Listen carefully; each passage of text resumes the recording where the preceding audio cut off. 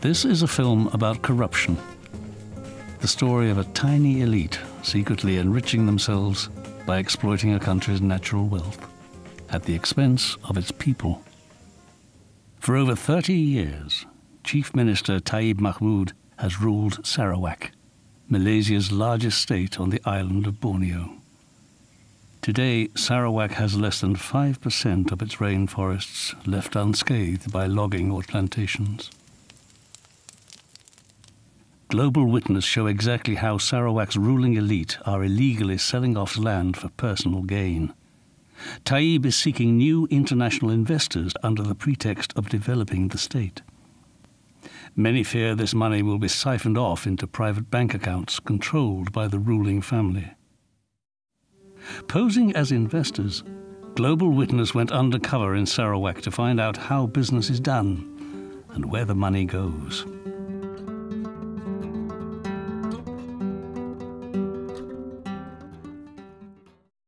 Although we approached the government directly, officials sent us to members of Taib's own family.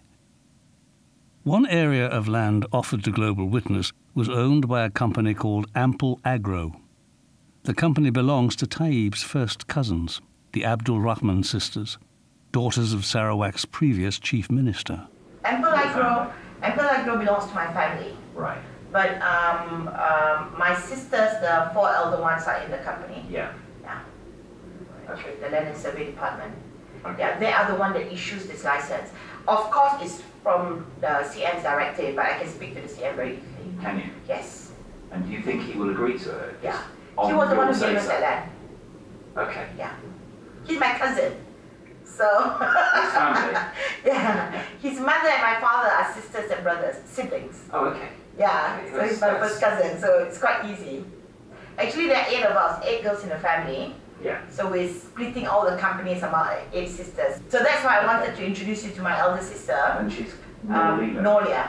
Nolia. Okay. Yeah, but you know is she the MP for Tanjung Maris? Nora is the MP. Nora, okay. Who's But Nolia? Nolia is the eldest. Okay. She's the one that's looking after the constituency for my sister. You're proposing basically Ample Agro, which is your company, okay, sell your company rather than the land, and your company owns the land. Yes, I bought the company as a shell company for this land. Buying Ample Agro meant we would acquire 5,000 hectares of forest to clear for palm oil. The land is home to many indigenous communities, some living in the area for more than a century.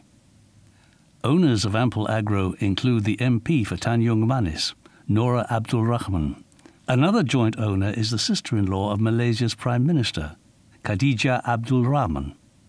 To sort out the deal, the sisters put us in touch with their lawyer, Alvin Chong. Alvin represents the state government and many prominent companies with close links to Taib's family. They are daughters of the former Chief Minister of Sarawak. You are talking to people of substance, people who have assets in the hand, okay? Now, asking price. Okay.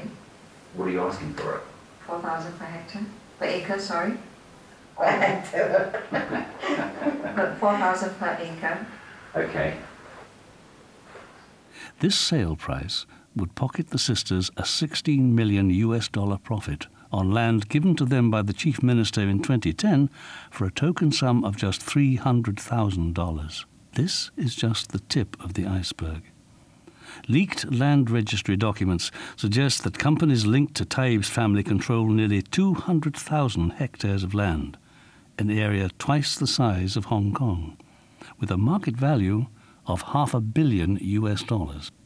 While we were negotiating with the Abdul Rahman sisters, we were offered an even larger piece of land totaling 32,000 hectares. The land was owned by a company called Billion Venture, whose majority shareholder is one of Sarawak's powerful tycoons, He Yi Peng. He's nephew, a lawyer named Huang Long Hong, was handling the sale. He explained how Taib would expect to receive a 10% personal payment for agreeing to the sale and providing the necessary permits. This is the one with the proxy who's the old man. Yes. Just your uncle. Yes.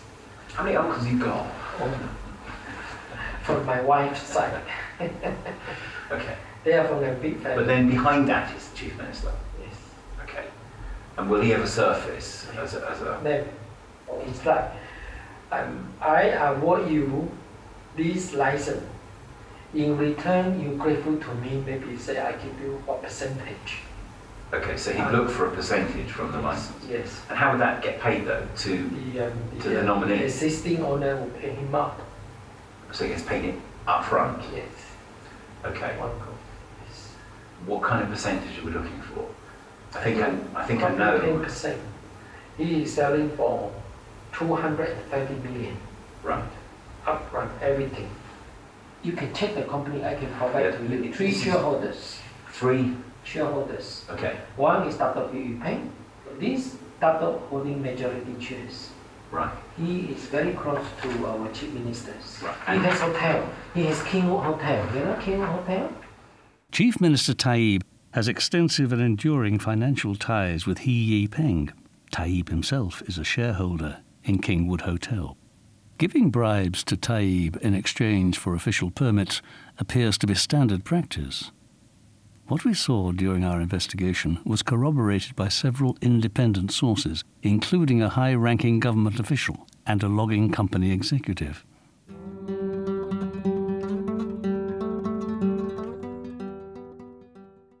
The company's based here. Are you expecting it to be purchased here or funds purchased here? I mean, what's the mechanism? Well, there are different ways of doing it. Some Yeah. people do it this way. Certain portions are paid here, and Yeah. the balance of it will be paid in Singapore. Right. You know, outside. Why they do that is to save on the RPGT.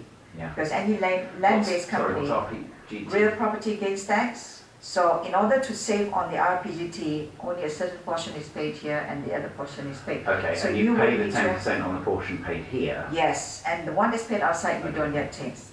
Because you don't declare that. The proposed payment is illegal, punishable by up to 3 years in prison. Now, have you done? I mean, it's fairly standard doing it through Singapore. Yes. Okay. You will have to do 2 sets of agreement. One in One Singapore. from here and one to cover. It's done here. Both agreements are done here. Okay. But the other one specifies the full amount where the details are spelled out. Okay. Whilst the ones here is only just for the portion that's here. And can you assure me that we won't fall foul of anything doing it that way? No. It's been done. It's been done. It's been done before. Selling of the shares Yeah. could be deemed a disposal of Right. the asset, Yes. therefore attracting real property gains tax. The troubling part to this is going to be a huge RPGT, all right? She said we need to do effectively a duplicate transaction, one for here, for submission here, and then another one. Which is a nominal value, A nominal value. and one, the substantial value, is Yeah. offshore. This deal shows how money due to the state is stolen and hidden overseas. Malaysia has the world's 3rd largest flow of capital flight, losing the country an estimated $285 billion between 2001 and 2010. A great deal of this money is rumoured to flow through private bank accounts in Singapore. Everybody so far we've spoken to prefers Singapore. Yes, for some very obvious reasons. Now, is there no communication between Singapore and here? That's why we choose Singapore. The Singapore Most government, important, you know. the Singapore government has a China wall, and they will not Firewall. Yeah, they will not tell the Malaysian government not. Is that because the Malaysian government don't ask them They ask and they've been turned down. and they get told turned down? Yeah, sorry, it's none of your business. They are the new Switzerland. Jurisdiction by choice for people like us. We operate Singapore accounts too, You can. both personal and corporate entities. In addition to tax evasion, Alvin also suggests a method to give foreign investors total control of companies, in violation of Malaysian law. Let me highlight something to you first. Okay. Before you and your client or even going to talk specific terms, Yeah. you have to overcome one major hurdle. How are you going to manage the 51%? 51% of the shareholding must be held by Malaysian citizens. I can put into place a mechanism to control the local shareholding. We create a lending situation where your foreign party advance money to them, the whatever million, and in turn their shares is charged as security. Okay, that's interesting. Yeah. Okay, that's interesting. To your party, so your party holds the original share certificates. They have a lien over it. They have a charge over it. How enforceable is that charge? Oh, very enforceable. Now, should we call this person effectively a kind of nominee, really? It has to be. It is indeed. It is a nominee. Yes. Okay, this nominee is likely to be. Okay, all these instruments that I'm creating, it's not going to be done here. It's going to be locked up somewhere In Singapore. In Singapore. Why? Because the local law says that the local shareholders have to declare that they are not holding the shares on trust. You do it in Singapore, that it won't surface, and the nominees is not going to keep a shred of paper. I think your ideas for nominees or proxies or whatever is Very attractive. well, I think it's very Practical. it's very thought through. Oh, it is. I put it to use many a times.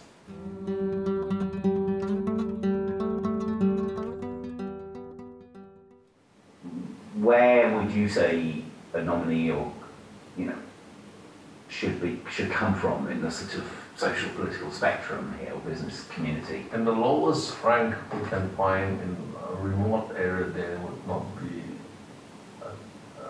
distracted by clever advices. What I normally do is to tell you some trade secrets as such, but we find some guys who they're villages or whatever, sign up all this stuff to us. We can't even reach them. They wouldn't know how to find a lawyer, wouldn't they? I suppose it solves some of the problems in terms of It's cheap, it's really cheap. Can you imagine the villager comes to town and you say, I'm giving you $10,000. My God. yeah. He's going back to the village, he'll be the one-eyed man who's king in the land of the blind, Taib's inner circle repeatedly expressed a sense of personal entitlement to Sarawak's land and resources, and showed contempt for its indigenous people. What we had was a state land, okay?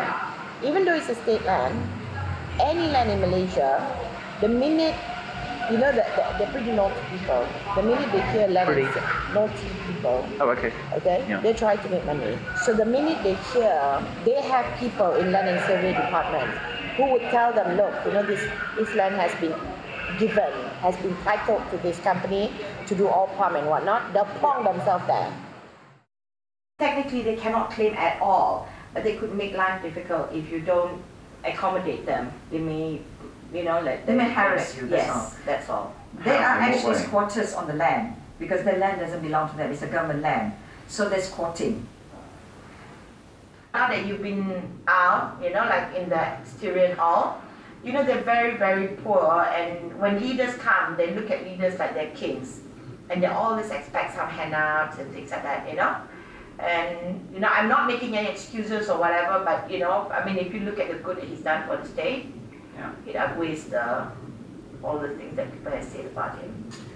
I know people are talking about him being corrupted and all, but I think who isn't in this world when they're leaders? Until the federal Malaysian authorities are willing to hold corrupt officials to account, the forests and people of Sarawak will continue to foot the bill for one family's pursuit of stolen riches. Over 30 years, anybody can get rich if you have something up there. But if you don't have it, there's nothing we can do.